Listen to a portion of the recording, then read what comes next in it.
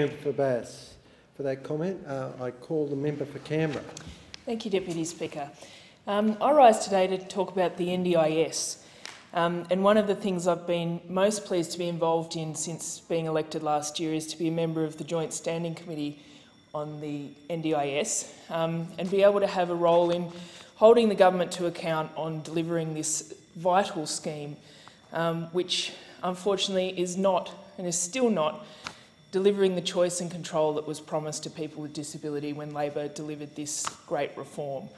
And this government is just not putting the focus on it that it needs to get the implementation right. So this week, the Capital Region Community Services Organisation, formerly Belconnen Community Service here in Canberra, has been forced to close their community support programs for NDIS participants due to the unnecessary complexity of the latest NDIS price guide.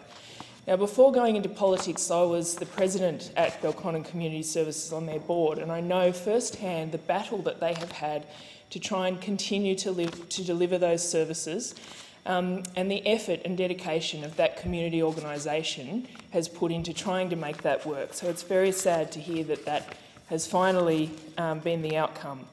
And that means that 84 participants and their families will no longer be able to access vital programs such as dance, drama, art and other education sessions.